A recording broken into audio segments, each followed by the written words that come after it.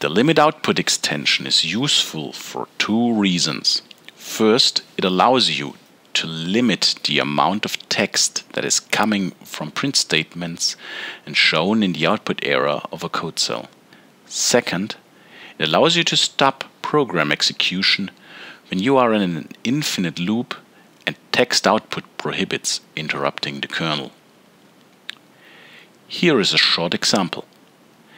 If I print a string 1,000 times, it will create an output area with 1,000 lines.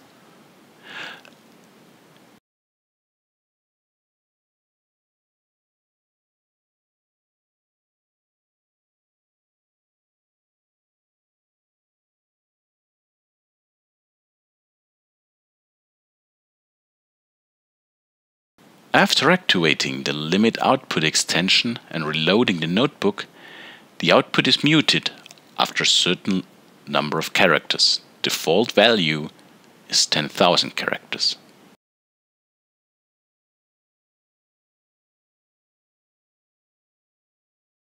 Also, if I now accidentally run an infinite loop of print statements, I can stop execution of the program as shown here.